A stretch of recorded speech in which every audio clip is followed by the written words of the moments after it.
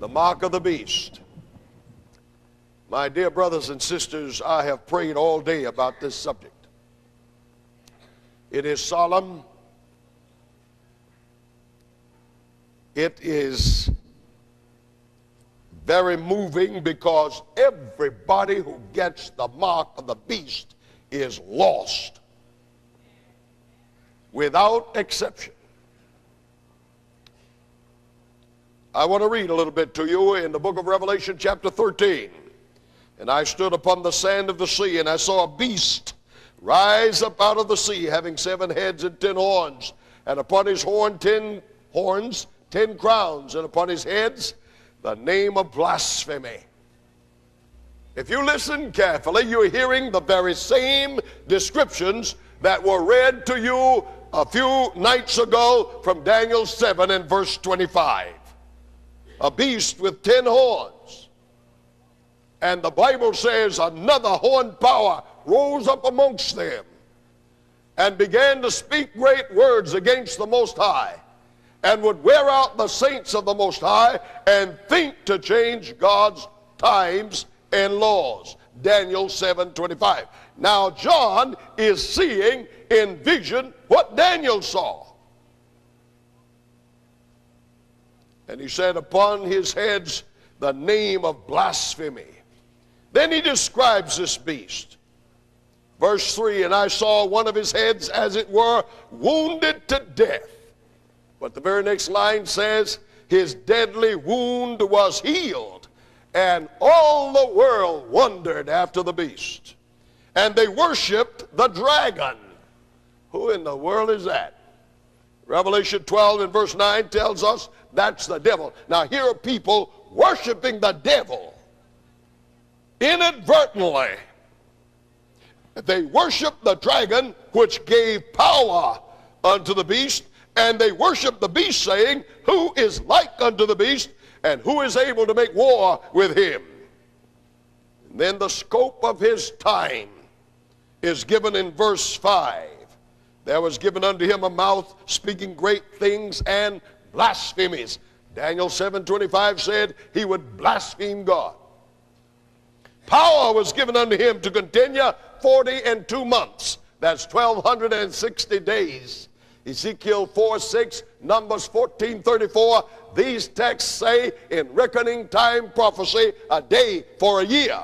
And precisely 1,260 years of supremacy for this religio-political power that would rule the world, that would blaspheme God, that would destroy saints through persecution and assume the prerogative of God and try to change God's law. Ladies and gentlemen, I don't have time to go into every little detail of this symbolism. I want to get to that which is most important. But what is the attitude of the enemy toward those who obey God? I see you're writing the texts. I love that. Revelation 12 and verse 17 says, and the dragon, verse 9 tells you that's the devil, and the dragon was wroth, angry with the woman, the church, and went to make war with the remnant of her seed, which keep the commandments of God and have the testimony of Jesus Christ. Ladies and gentlemen, there are connections to make. Let us pray that the Spirit will teach us tonight. This dragon, this devil, this adversary has focused his wrath especially upon a group of people who are God's remnant church. And they are specified in Scripture, keeping the commandments of God. Now that's very important. They keep the commandments of God. And they have the testimony of Jesus. The testimony of Jesus, Revelation 19:10, is the spirit of prophecy. In other words, the writings of God's prophets are adhered to strictly by the remnant church, which also keeps the commandments of God. Now that attitude of anger toward commandment keepers will characterize the beast and all who come under his influence in the last days. The target will be those who are obedient to God, already we're beginning to see something unfold. Those who get the mark of the beast will choose the commandments of men above the commandments of God. And a line will be drawn between those who say we will only obey God and those who say we will follow tradition. And I'll tell you right now, the majority will be the traditionalists. Let us go on. The attitude then is that we will war against those who keep the commandments of God. Now, Revelation 14, all of these chapters are right together. And verse 9, the Bible says, and the third angel followed them, saying with a loud voice, if any man, if what? If any man worship the beast and his image, and receive his mark in his forehead or in his hand, the same shall drink of the wine of the wrath of God, which is poured out without mixture into the cup of his indignation, and he shall be tormented with fire and brimstone in the presence of the holy angels and in the presence of the Lamb, and the smoke of their torment ascendeth up forever and ever, and they have no rest day nor night, who worship the beast and his image, and whosoever receiveth the mark of his name. I think by now you probably feel we ought to avoid this mark of the beast. Am I right? Because they are headed to fire and brimstone. And the safe thing to do is get out of that crowd. I'm reading directly from the Word of God. Now I'm going to read verse 11 and slide into verse 12. I want you to hear it. And the smoke of their torment ascendeth up forever and ever. They have no rest day nor night, who worship the beast and his image, and whosoever receiveth the mark of his name. Now these are they that are burning up. And John sees the conflagration as if everybody is burning up, and he wonders, where are God's people? And verse 12 tells you. Read it with me. Here is the patience of the saints. Here are they that keep the commandments of God. Would you say amen? Amen. The line is drawn between those who obey God and those who obey man. And the Bible predicted that a power would arise and try to subvert God's law and think to change it. And history records that that power did, and we have shown you already in documents. We have others which we will show you tonight. Now, ladies and gentlemen, it is obvious that the mark of the beast comes with the greatest condemnation in the Bible. And it comes with the severest sentence in the Bible, and it is handed down by the eternal judge. I want you to witness. Say amen if you understand what I'm saying. Those who receive the mark of the beast are those who will receive the greatest condemnation and the most severe sentence from the eternal judge. The most awesome threats in all the New Testament are against those who choose man's law ahead of God's law. The 7 last plagues, Revelation 16, they fall upon those who receive the mark of the beast. And I read to you from Revelation 14 that God's wrath will be poured out without mixture. Every time God has sent judgments in the earth, it has been mixed with mercy. They have been mixed with mercy and grace. But when the final time comes, probation will have closed. It'll be too late to pray. The decree will have gone forth. He that is unjust, let him be unjust still. He that is filthy, let him be filthy still. And when that happens, probation closes. No more sermons. You don't have to come to church anymore. You don't have to listen to a preacher anymore. It's too late now. The jig is up. Therefore, the wrath of God comes unmixed with mercy. Serious? You better believe it. Ladies and gentlemen, the judgments of God against the image of the beast and those who get the mark are the most chilling in all of Scripture. And the sentence is the second death, which is the worst sentence that one can receive. Now, what is this beast? I told you the other night, and the Bible says it, that a beast represents a king and his kingdom, an earthly power, and those over which he exercises power. Now let us go on. Verse 14 of Revelation 13 says, let me catch verse 13. And he doeth great wonders, so that he maketh fire come down from heaven on the earth in the sight of men. Oh, please listen to me. There are people today who are so gullible that their whole idea of faith is attached to signs and wonders. Somebody asked about miracles earlier tonight. I believe in miracles. I have been healed. But if your faith depends on a miracle, you have a very flimsy faith. The Bible says in Romans 10:17, now faith cometh by hearing, and hearing by the word of God. Your faith must be anchored to the word of God and not to signs and wonders. For the Bible declares that when this power is going at full swing, he doeth great wonders, so that he maketh fire come down from heaven on the earth in the sight of men. Verse 14, and deceiveth them that dwell on the earth by the means of those miracles which he had power to do in the sight of the beast, saying to them that dwell on the earth that they should make an image to the beast which had the wound by a sword and did live. I'm going to come into that in a moment. The wound that was healed, and he did live.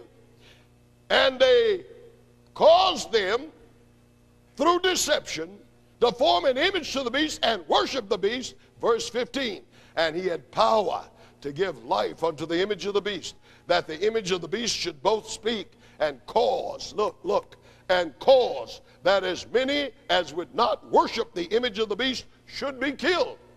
And he causeth all,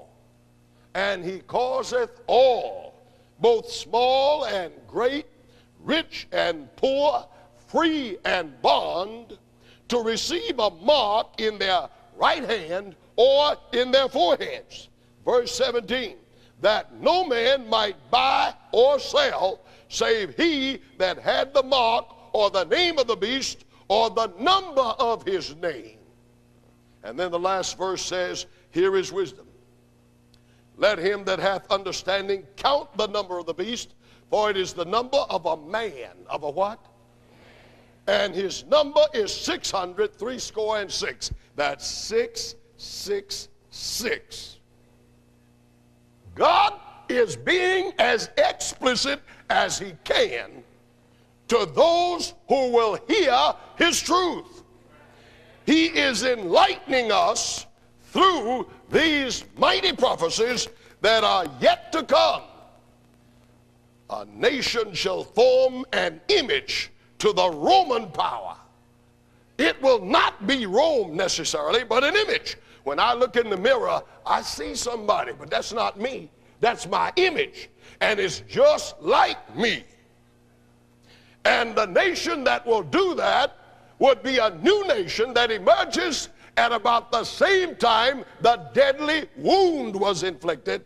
Don't worry, we're going to explain it. And the nation that did that is none other, could be none other, than our own beloved United States of America. Oh, but you say, wait a minute. The First Amendment, the first of the Bill of Rights, guarantees religious freedom. Yes, sir. But right now it's under assault. Politicians want to have a constitutional convention. It's in the paper all the time. They want to force morality upon this nation. And whenever religion is forced by the state, you may know automatically it is a false religion. But when they start forcing it under penalty, then they're acting just like that first beast, Rome, which forced their system of morality and killed 50 millions of people during the Dark Ages. The image to the beast will seek to imitate everything that was done by the previous power. Now we ask, where does this second power get its power? Where on earth did the first beast get his? The Bible says in verse 2, and the beast that I saw was like unto a leopard. His feet were as the feet of a bear. His mouth is the mouth of a lion. And the dragon, who? And the dragon gave him, who is the dragon? And the dragon gave him his power, his seat, and great authority. This first persecuting power that sought to change God's law and that put to death 50 millions of Christians whom they called heretics, this great power got its power and its seat and authority from the dragon. Revelation 13 and verse 2.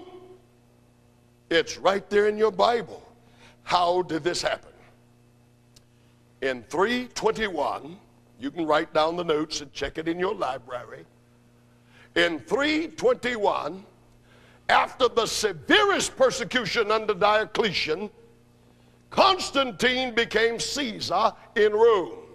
He was a pagan. Constantine began to see the balance of power shift from paganism to the church. In 321, Constantine passed the first law enforcing Sunday worship. Until then, there had never been a religious law requiring observance of Sunday. It was done first by Constantine, who was still a pagan. 2 years later, in 323 AD, Constantine joined the church. And when the emperor came in, the gates were let open and pagans flooded into the church and brought their festivals and their holidays and their religious ideas, and many of them have been baptized into Christianity. And today we look at them and don't even know that they have no basis at all in Scripture. They are pagan. I mentioned a few of them. I talked about Easter. Now, we celebrate the resurrection of our Lord, and that's wonderful. But a chicken and an egg and a rabbit have nothing to do with the resurrection of Christ. They have to do with paganism and the goddess of reproduction in the springtime.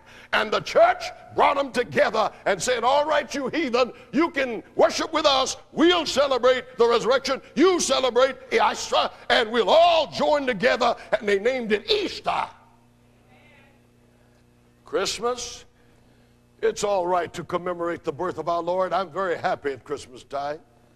But what has Santa Claus and trees and Yule logs and poinsettias and red candles and balls on the Christmas tree to do with the birth of Christ? Nothing. They are pagan symbols brought in and joined together by the church, a mingling of paganism and Christianity. Now, Constantine did something very soon after he became emperor and joined the church. Rome had been the capital of the Roman Empire for all of these hundreds of years. Constantine got another idea. In order to control both the eastern and western halves of his empire, he decided to move his capital city. He built the city, Byzantium. He named it Constantinople. Have you ever heard it? Constantinople, after himself, Constantine. and he moved the government headquarters over to Constantinople and left Rome vacant. And the papacy moved in and sat on the throne of Caesar. That's why the Bible says the dragon, out of paganism, gave to this power his seat and great authority. The church took over Rome. And if you think I'm kidding, then you go to the Vatican right now. And you will see 116 embassies in the Vatican. The United States government doesn't send an embassy to a church. They send embassies to nations. And since Ronald Reagan, we have an ambassador in the Vatican, along with 115 other nations. Are you listening? The dragon gave to the church his power, his seat, and great authority. I was in the Vatican one day looking at the marvels, the art. It's magnificent.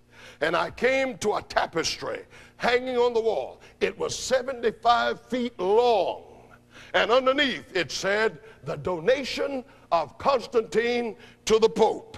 The donation of Constantine to the Pope. What did he donate? He donated the city of Rome. And the church became a kingdom. That is the first beast. Revelation 13:6 said he would blaspheme God. What is blasphemy? In order to save a minute, let me give you the texts. Check them in your own Bible. Luke 5:21, when Jesus said he could forgive sins, they accused him of blasphemy, saying, who can forgive sins except God? But today in the Roman church, they allege that every priest can forgive sin. That's why you go to confession. He sits in a little closet. Now, I'm not making fun. I'm simply telling you the truth. And I never belittle sincerity. And some of the finest Christians on earth are Catholics. So the priest sits behind a veil, and you sit there and you tell him about your sin. And he might tell you to say so many rosaries or whatever. And then he will utter the Latin words, e tu absolvo. I thee absolve. I thee justify. I thee clear. No man on earth can forgive sins. Now, when Jesus said he could, they misunderstood him. They didn't know he was the Son of God. I want to tell you tonight, he can. Would you say amen out there? The other text I want to give you is John 10 and verse 33. There Jesus called himself the Son of God, and they rose up to stone him. They said, you blaspheme, calling yourself the Son of God. What they didn't know was he was. But from these texts, we get a definition of what blasphemy is. Now, the Bible says he would have power over nations. That's found also in this 13th chapter. Let me give you just an illustration or two. This power chose emperors, chose fiefdoms, chose dukes, and gave these offices out as rewards for faithfulness to the church. There was a king of England named King John. He had to be humbled severely before the Pope would give him power to rule over England. Elizabeth I defied the Pope, and he sent word to all Catholics in England not to obey the Queen. Then there was Henry of Germany. Henry of Germany. He offended the Pope, and he had to go to a place called Canossa. And in order to pay penance, he had to stand 3 days in snow barefooted before the Pope would forgive him. It's a matter of history. Read it in the library. There are books in there that will tell you this. Ladies and gentlemen, every specification was met by this first beastly power. Now the Bible says he would receive a deadly wound. A deadly wound. When did that happen? The Pope rose to power and took over Rome as a kingdom in 538 A.D. When did I say? The Bible says he would exercise power for 1,260 years. That brings you to 1798 AD. And here is the thing I want you to carry home with you. Precisely on time, precisely when the Bible said, precisely in 1798, Napoleon Bonaparte, you ever hear of him? He had a general whose name was Berthier. He sent him down to Rome and took the Pope prisoner in 1798 and put him into exile in France. And in 1799, the Pope died of sickness. The deadly wound was inflicted. For a brief time, there was no head of the Roman Church. It's history. General Berthier, the very year the Bible said, took him a prisoner, put him in Valence, France, as an exile, and he died the next year. But immediately the Bible says the deadly wound would be healed. The very next year, 1798, 1799, 1800, the very next year, they elected another pope, and the healing got started. But he had no real power until 1929. When did I say? At that time, a man in Italy by the name of Benito Mussolini, you ever hear of him? He signed a concordat at Rome giving the Pope back not a whole city, but 100 acres called the Vatican. And the deadly wound was healed. And the Bible says after that, the whole world wondered after the beast. The whole world. I have seen the President of the United States bow before the head of his church. He never bowed before the head of the Baptist church, nor the head of the Methodist church, nor the head of any other church. But I have seen presidents of this country bow. The Bible says all the world wondered. And if he did it here, which is a rather new thing, then think of all those nations that have been under the influence of the church for so long. They had their ambassadors in place long before we did. When Roosevelt tried to do it, they talked about impeaching him. When Ronald Reagan tried to do it, there was not a word of remonstrance from anybody. I wrote 10 letters to congressmen and senators. All of them answered me. And the only one that understood what I was talking about was Jesse Helms of North Carolina. And I hate to agree with him on anything. The deadly wound was inflicted in 1798. The Protestant Reformation had been moving with power since the middle of the 16th century. And now in 1798, Napoleon Bonaparte, himself a Catholic, sent his general down, took the Pope prisoner. The deadly wound was inflicted. He died the next year. And the following year, a new Pope was elected, and the world began to wonder after the beast. Now, Martin Luther enunciated the principles of Protestantism perhaps more boldly than anybody else. And he said Protestantism is founded on the Bible and the Bible only. Now I want you to say that with me. The Bible and the Bible only. Martin Luther said Protestantism is founded on the Bible and the Bible only. When Luther debated John Eck, John Eck was the most learned mind in Rome. He was sent up to put Luther in his place. But if you've read Luther as I have, he's a favorite of mine. I've read several biographies. You discover that God had so sharpened his mind. He was a monk, you know, an Augustinian monk. He really didn't want to leave the church. He just wanted the church to stop teaching man-made laws and selling forgiveness. And when Luther was brought to debate John Eck could not stand before Luther. One writer said if Luther faltered, Philip Melanchthon and Karlstadt were sitting there and they'd slip him notes and point his mind to the Word of God. And he would look at it and answer John Eck. John Eck returned to Rome defeated in a debate. And he said to the Pope, and I'm quoting, we cannot match wits with these Protestant innovators. We've got to do something in order to answer them. And Ignatius Loyola, who established the Jesuits, came up with a plan.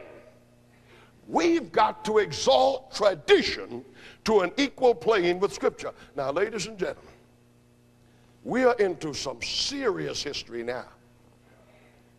We cannot answer these Protestants with Bible. We got to have a tool, and the tool has got to be tradition. I'm going to put it on the screen for you in just a minute. Right now, I want to tell you, in 1562, the Archbishop of Reggio openly declared that tradition now stood above Scripture. Did you hear what I said? The church is on record saying tradition stands above Scripture. And don't exclaim, it is still that way. You read the Bible to people and they make excuses so that they can cling to tradition. This message that I bring to you is not easy to bring, but it's the truth. And the time has come for people to hear it. And I hope you can believe that I preach it with a great deal of sympathy and love toward those who never knew it before. We're going to the screen now and see some things. Ladies and gentlemen, the Word of God, Revelation 12:17, and the dragon was wroth, angry with the woman, the church, and went to make war. Why war on these? Because they won't go along with tradition. They won't go along with man-made commandments. They are sticking to the commandments of God. And the dragon is angry and declares war against those who believe in God's law. Revelation 20 and verse 12 says, moreover also I gave them my Sabbaths to be a what? A what? A sign. In the Old Testament, sign and seal mean the same thing. I gave them my Sabbaths to be a sign between me and them, that they might know that I am the Lord, that doth sanctify them or make them holy. God says the Sabbath has meaning. To most people in Phoenix, it has no meanings. The Suns play basketball. The Cardinals play football. Folk go to the games. They mow their lawns. They go boating. They do anything they want to do. But God says, for me and my people, it's a sign that I'm their God. And Satan despises God's sign. There it is in verse 20. Hallow my Sabbaths, and they shall be a sign between me and you, that ye may know that I am the Lord your God. Would you say amen? Amen. Don't you ever, I don't care if you never decide to obey God, don't you ever let anybody fool you again by telling you it doesn't matter. The whole thing hinges right here, whether we will obey God or obey man. The mark of the beast will come on those who obey man. Revelation 13 speaks of the time coming when religion will be forced, and a country will force it just like the first beast forced it. And even though God will not permit mass carnage as he did during the Dark Ages when 50 millions died, even though he won't allow that, the motive will be to kill. And I read it to you from Scripture. You either obey or you die. And with us getting accustomed to violence the way we are, it won't be any big thing for courts to decide that you die. One of the great Protestant preachers of our day on television said, desecration of Sunday is the cause of the moral downfall of America. They believe that. And he calls for law and order, a constitutional convention, going to make you keep Sunday. When force is applied, that's when you make a decision. If you believe it, you get it in your forehead. If you do it for any other reason, like keeping your job, you get the mark in your hand. Is that clear? If it is, say amen. Amen. Forced righteousness. God has never accepted forced righteousness. You get the seal only in your forehead, but you get the mark in your forehead or in your hand. I've gone over that now 3 or 4 times since we began. Let no man deceive you by any means. I'm quoting the Bible here, and I'll give you the reference in a moment. Let no man deceive you by any means, for that day shall not come except there come a falling away first, and that man of sin be revealed, the son of perdition, who opposeth and exalteth himself above all that is called God, so that, or that is worshipped, so that he as God sitteth in the temple of God, showing himself that he is God. There's only one man today that fulfills that awesome prophecy. He sits in a temple, he is called God, and he says he is God. For the mystery of iniquity doth already work, Paul said. Only he who now letteth will let until he be taken out of the way. This thing is already forming in Paul's day. Power and influence, wanting to force people. He said it's already beginning. And ladies and gentlemen, just as prophecy had pointed out, it came to pass. The church has lost sight of the gospel, and the gospel is free choice. The gospel is whosoever believeth in him. The gospel is not, I'll make you righteous. They've lost sight of the gospel, and they have lost sight of the Sabbath sign. In its place comes a mark. Just stick with it. Here I'm reading from Catholic journals, and I say this with tenderness toward Catholics. They need to hear this, and some of them are hearing it and know it. A young man came to my meetings in Chicago, and when he heard that the church changed the Sabbath, he ran to his priest. He said, Father, that man down there said we changed the Sabbath. The priest said we did. He said, wait a minute, I don't think you understood me. That man said we changed the Sabbath. The priest said we did. He said, now don't you go back down there. The young man not only came but was baptized and went then to one of our colleges to study the ministry. Plenty good ones out there. The Catholic Church of its own infallible authority, infallible? A human being is infallible? And yet this is what they teach. Now because they believe this, at least they have an excuse. What excuse do Protestants have? There is a bloodline between Protestants and Catholics today, and the church says they are simply separated brethren. They'll come back, and they are falling over themselves to get back. The church doesn't have to force anything. Protestants will force it. Newt Gingrich said he wants a constitutional convention to force prayer in school. He's not a Catholic, he's a Protestant. Jerry Falwell, Pat Robertson, and poor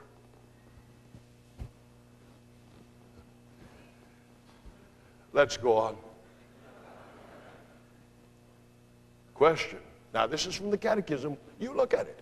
You don't think Pastor Brooks is being hard. You look at it. And if you know how to pray, ask the Holy Spirit to give you light now. This is from the Catechism. Which day is a Sabbath day? Answer. Saturday is a Sabbath day. This is from Catholic Catechism. Question. Why do we observe Sunday instead of Saturday? Answer. We observe Sunday instead of Saturday because the Catholic Church in the Council of Laodicea transferred the solemnity from Saturday to Sunday. Reverend Peter Gearman in the Convert's Catechism. I've got a copy of that catechism in my library. Now there it is. Now if that ain't plain, I don't know how to make it plain. And this was done in 366. Now, not necessarily that year. You see, those councils would last for 17, 18 years. But during the Council of Laodicea, in the 4th century, this is the 400 years after Christ. Peter, James, and John never heard of it. Catholics say, we changed it. Protestants say, well, we do it in honor of the resurrection. Who said so? Show it in the Bible. I'm not stuck on the Sabbath. I'll keep Tuesday if you find it in the Bible. If you don't believe it, find it.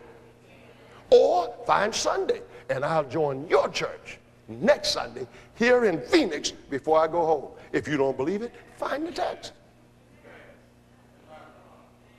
I'm not trying to be facetious or cute. I'm trying to make you think. Would you say amen out there? If anybody talked to me like I'm talking to you, I'd get stirred up. I'd go find it. And I wouldn't listen to excuses. And I certainly wouldn't listen to anybody who said, don't go back. That's not the answer. The answer is Scripture. Let us go on. Truth was weighed against tradition, and men by the millions voted tradition. There's a picture of the great piazza in front of St. Peter's. I've been there many times. Look at this statement. The authority of the church is illustrated most clearly by the Scriptures. For on one hand, she recommends them, declares them to be divine, and offers them to us to be read. On the other hand, the legal precepts of the Scriptures taught by the Lord have ceased by virtue of the same authority. The Sabbath, the most glorious day in the law, has been changed into the Lord's day. These and other similar matters have not ceased by virtue of Christ's teaching, for he says that he has come to fulfill the law, not to destroy it. But they have been changed by the authority of the church. And you wonder what the apostle meant when he said blasphemy? Christ taught one thing, but that doesn't matter anymore. The church's authority supersedes the Word of God. Blasphemy. Oh, beloved, please understand me. I have more pity in my heart for people who go along blindly with tradition than you can possibly imagine. You don't know how I pray for you. And so, the Sabbath day is a memorial of creation. It is a sign that God made heaven and earth. Not some man calling himself God. He hadn't made anything. But the God of heaven made the heavens, the earth, the sea, and the fountains of waters. And the Bible says in the commandment, remember the Sabbath day to keep it holy. 6 days shalt thou labor and do all thy work. But the seventh day is the Sabbath of the Lord thy God. In it thou shalt not do any work. Thou, nor thy son, nor thy daughter, thy manservant, nor thy maidservant, nor thy cattle, nor thy stranger that is within thy gates. Why? Here's why. For in 6 days the Lord made heaven and earth, the sea, and all that in them is, and rested the seventh day. Wherefore the Lord blessed the Sabbath day and hallowed it. That's the command. And he tells you why you ought to keep it. Why? For in 6 days the Lord made heaven and earth. Now if that doesn't earn him respect over a man, then go on and worship the man. The Keys of This Blood is a bestseller. It's written by Dr. Malachi Martin. It is not an easy book to read. He was a former Jesuit priest. He's now on a staff to study and come up with answers. And he is not bashful. Very interesting book. The Keys of This Blood. Holy Father John Paul was asked toward the end of a private audience for visiting dignitaries in 1983. Can we expect your holiness to undertake many more of these papal visits to different parts of the world? That was the question. Here is the answer. John Paul replied with candor. Until as many men and women and children as I can reach have seen the face and heard the voice of Christ's vicar. Of Christ what? Why am I pausing with this? I'm pausing with this because today scholars are coming up saying, well, we don't know about calling him vicar. He's always claimed to be vicar. What is vicar? Vicar means substitute. Christ left, he's the vicar. He's a substitute. I don't believe that. Catholics do, I don't. Jesus has a vicar. He said to his disciples, it's expedient that I go away, for if I go not away, the Spirit will not come. But if I go away, I'm going to send him. The Holy Ghost is here. That is Christ's substitute. Why was it necessary to send him? Because Christ was incarnate. He was in the body of a man, and he took on the limitations of a man. Christ couldn't be in Phoenix and Tucson at the same time. He is now housed in the tenement of the flesh, bound by the flesh, and he will wear the flesh throughout eternity. The nail prints will be in his hands forever. So he said, it's necessary for me to go away. Why, Lord? because I'm sending you into all the world to preach the gospel. And lo, I am with you always. Well, how can you be with me as a man? It's necessary for me to go away, and I'm going to send my other self, my vicar, the Holy Ghost. He is omnipresent. He can be with you in Rome. He can be with you in Ephesus. He can be with you in Israel. He can be with you in Antioch. He can be with you in England. He can be everywhere. Necessary for me to go and let him come. But no man is God's vicar. And these are the words of the present Pope. Until men and women and children, as many as I can reach, have seen the face and heard the voice of Christ's vicar. For I am their Pope, and this is what the Blessed Mother wishes her son's vicar to do. This is on page 122 of Malachi Martin's book. And so, the Pope, on special occasions, wears a triple-tiered crown, meaning he's king of heaven and earth and purgatory. Now, I don't believe that. I believe there is a King of Kings. His name is Jesus Christ our Lord. And he is King of heaven and of earth. And since there's no such thing as purgatory, I'll give that one to the Bishop of Rome. And on that crown, on the original crown, are inscribed these words in Latin: Vicarius Filii Dei. What does it mean? Vicar of the Son of God. He wears it on his crown. Vicarius Filii Dei.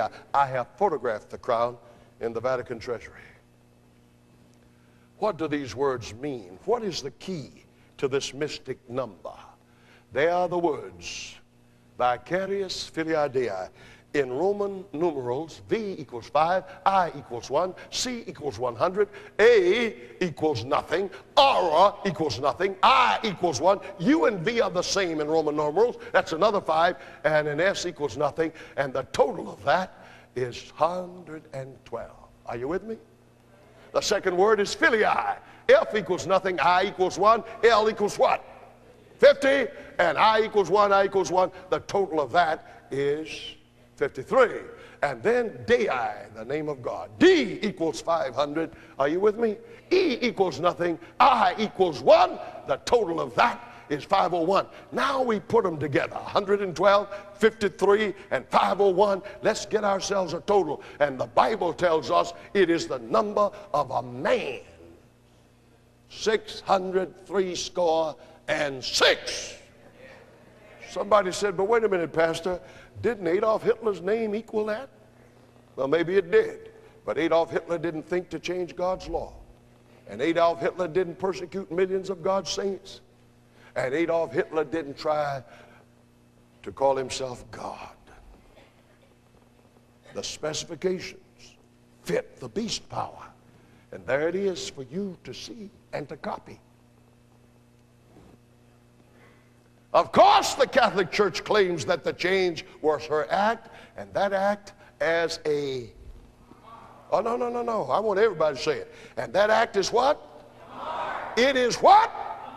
The title of my message is The Mark of the Beast, and this comes from their own writings. Of course, the Catholic Church claims that the change was her act, and the act as a mark of her ecclesiastical authority in religious things. Here are the Protestants who said the Bible and the Bible only. And the church looks at them and makes fun. If the Bible then is your only rule, where do you get Sunday? It's our authority over you. You belong to us. Sunday is our mark of ecclesiastical authority. Choose you this day then whom you will serve. Jesus said in Matthew 59, read it with me. But in vain do they worship me, teaching for doctrines the commandments of what? Oh, my Father, how much clearer can I make it? Choose you this day whom you will serve. But as for me and my house, we will serve the Lord. That's the way I feel, folks. And I wasn't born in this thing. I don't even mention my church. You notice that. I don't preach denominationalism.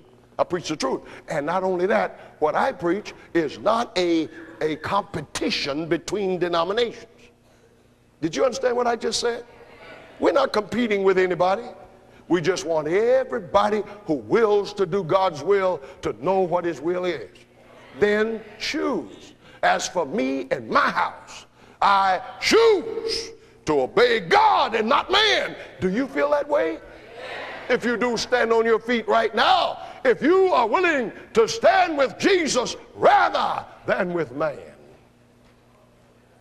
stand up and be counted. Now, I know this might be new to some, but it's the truth. It's the truth. And much of this you can read in your library. You don't have to ask me.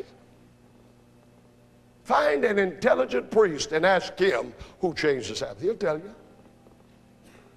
Ask him if he can forgive sin. He'll tell you. They believe this. Protestants, what do you believe? That is the question. Jesus said, read it.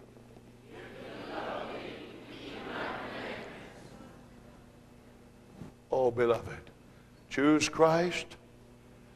He chose us. And he didn't allow anything to stand in his way. And with all we had to do tonight, we are concluding on time. My beloved, I know this has been solemn. I know that many have never heard it before.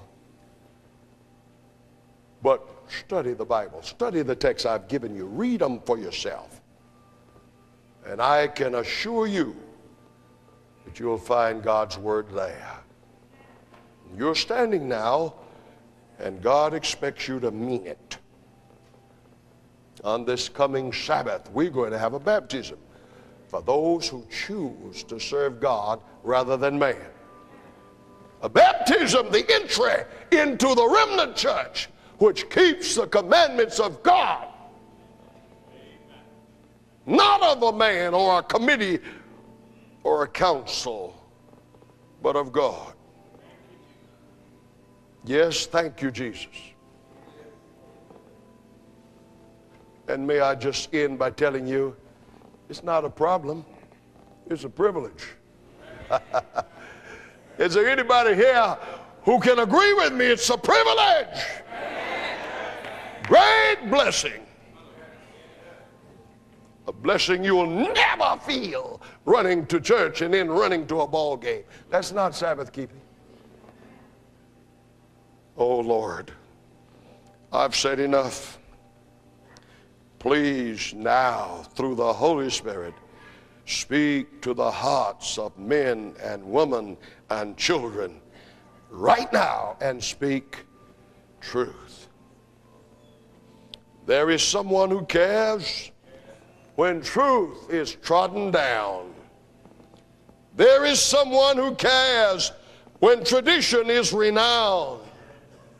There is someone who cares, and he's calling out his own, for that someone who cares is Jesus. There is someone who cares. The mark of the beast is real.